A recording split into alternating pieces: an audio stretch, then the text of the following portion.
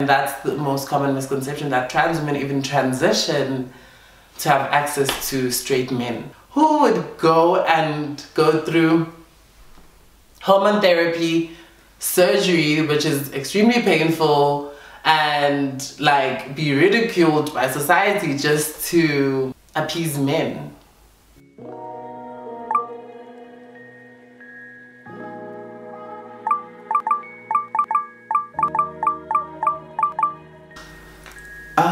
I'm gonna be completely honest at the moment. I shouldn't be laughing at this because it's such a serious issue.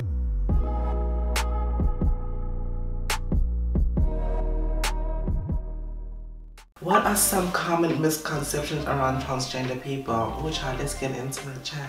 The one common misconception that is so dominant would be that we're hypersexual. All trans women are sex workers. You know, like, oh, you freaky.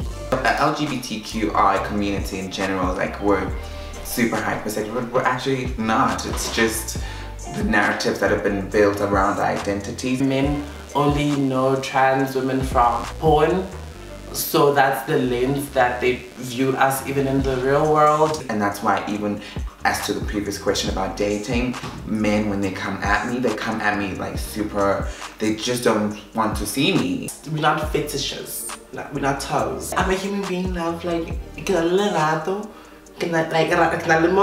the way you emote, I emote too, child. We're just gay men. There's also that misconception that trans women are just gay men who want to be extra. Like Elisa. Like, you know, like the thing of like, I don't know how to explain, like, it is such a... We're confused, we don't know who we are. I think like most people don't know who they are. And trans people are some of the most self-defined people because we're not existing out of like predetermined structure of how we're supposed to live our lives. Like, literally, this is like, some women were made, but me, myself, I'd like to think that I was created. The other misconception that people have with trans women, that we tricked you. There's an idea that trans women solely exist, or our existence is just to appease men or appease the male gaze. Please, I do not have the time to play the boo-boo the fool with death. And that's the most common misconception, that trans women even transition to have access to straight men. This is not one of the comedy shows that you watch with misogyny and all that stuff where they dress like, this is not that, love. Who would go through hormone therapy, surgery, which is extremely painful, and like be ridiculed by society just to appease men? We are women. We don't need to trick you, and don't put yourself on that pedestal thinking that we need to trick you and your pockets. Your small ass pockets. Do not even try. Do you love your body? Do I love my body? I love my body. I really do.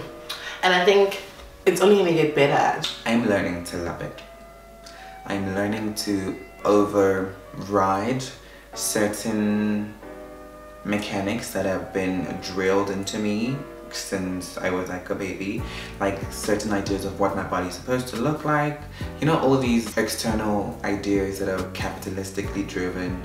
Just with medically transitioning and becoming more comfortable in my body, I could say 80% of my body I'm very comfortable and happy with. There might be a few things I might alter in the future, but I'm very comfortable in my body. I love my body, and I've learned to appreciate my body because it's been through a lot.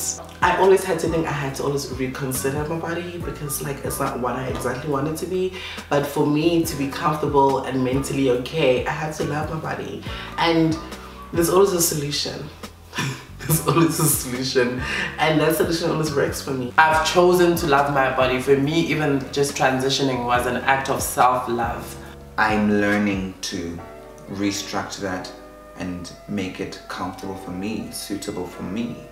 So I I'm learning to love my body. There are days where I wish I could change a few things, but overall, I love my body. Is gender reassignment surgery necessary to be transgender? No.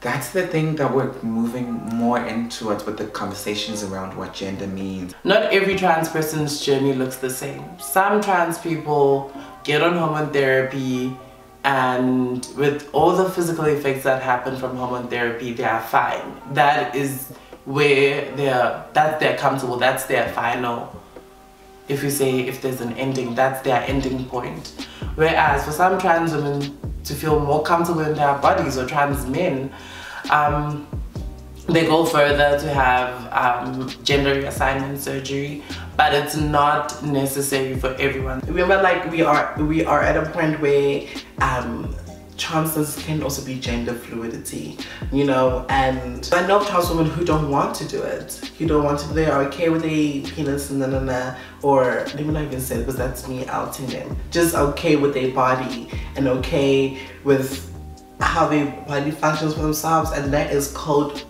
fluidity. We're socialized to learn the two binary systems, that is man, woman, and just because it was created like that doesn't mean that we can't create a new social structure for how we understand our bodies. Like, some people go through hormone therapy and they become comfortable with how their bodies look. Some people love the fact that our bodies are not conventional bodies, and that's also very valid. And some trans people want to have bodies that look more or less like cisgendered people's bodies. And that just shows where I also lie. I am part of the group where, like, I'm not completely a woman, but I am a woman inside. And you know what I mean? And the physical part is just like airbrushing. You know what I mean? It's airbrushing. The honest part is inside. We're actually starting to understand that, like, it's not necessary to be anything, because, like, the spirit is the most important aspect. The bodies are just here to carry us and to allow us, and all due respect, we have to honor our bodies, but it's like, what matters more is being driven and being in touch with your higher self. But the surgery is also necessary for cats. For cats, it's necessary. Like, that's a need. That's you know, when they say once, literally, I can drop everything right now. If they say, can you get any vagina? Like, how knew it? No. So no. What do you think of the proposed changes to Home Affairs gendered ID numbers provision? Brilliant. I stand. I'm here for it. Like, it's time. Let's do this. What is it? When we look back in time, ID numbers used to even specify race. I don't know if they still do that. They used to specify your race and your gender. So I think they did remove the racial aspect. So they basically scrapping gender markers like man, woman. You're gonna choose if you even want to be classed according to those kind of definitions, because there's also an option where you have just your X, and it's just you're not participating in those kind of definitions. I personally just feel like it's gonna be a relief, because right now, even just the process of changing your gender marker is so long. It takes around, if you're lucky, it'll take 3 months, but for most it takes 6 months to a year just to get your new ID with your updated gender. So I think if we had that option available of non-specified or randomized ID number, it will just remove all the clutter from having to go to Home Affairs and having to change your gender marker and being asked invasive questions. You know, when they call me from, like, let's say, like, I don't know, the bank or something, and then they're like, Mr. I mean, it's not on my ID, so I'm just like, and you know my voice, hi. They're like, no, we're looking for Mr. Goddamn. This is her. This is her. Hey, I'm Mr. Goddamn. Okay, wrong number then. So, honestly, I think it's so important. I think it's just gonna change. It goes back to that previous question I was answering. It's like, it's gonna change how we're socialized, how we talk to each other, how we respect each other. And I can't wait for people who come after me to actually get to enjoy relationships, like beautiful, wholesome relationships. Right now, there's people who may have fears that also that might remove their own identities, when in reality it's just adding on. People will still have the option of male or female. It's just that now we're adding on to that. It's so inclusive beyond even the conversation of like man, woman, trans woman. It's like, I don't have to participate. It's like, that's, no, be, like, spirit. Brilliant. Do you have any words of advice to other trans individuals or someone struggling in their gender identity? Don't compare yourself and don't rush your process. Sometimes for some people it takes longer for them to discover whether they are trans, or even for some people to discover that they're gay or bisexual or anything. It takes time for certain people to reach that self-discovery. Please put yourself first and never, ever let anyone tell you how you should look, how you're not woman enough, how they can still call you boy because they've known you for so long, how they can make jokes about calling you a boy, or how they can be like, oh, you could be such a beautiful boy. Stuff like that, you know? Don't let those little triggers get to a point where you don't believe that you are a woman enough. Ask questions, watch the YouTube stories. Luckily we live in a world where we're not so isolated. You can be going through something, but you can just, and then you have a new best friend. Have safe spaces, have people around you who are safe spaces, people who do not exploit you, have people around you who are safe spaces, who have your best interests at heart. And sometimes those people could be family, could be friends instead of family. It's a hard road. It's a hard road, and I'm still on that road. I'm still having it hard, and I'm still having thoughts that compromise a lot of work that I've done for myself.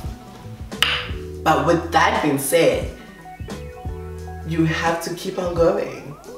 No one can live that life but you, and God put you on this planet for that specific reason. And like, just know that it's possible for you, and you are enough already. You are enough. Like, you are the whole lotus flower.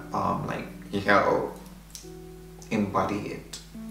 Everyone first must ask you, what are your chakra colors? What are your colors? You know, like, it's like magenta. It's like what I That's where we're gonna get to. Magenta. Like, you know, like, I love that. hallelujah, tan.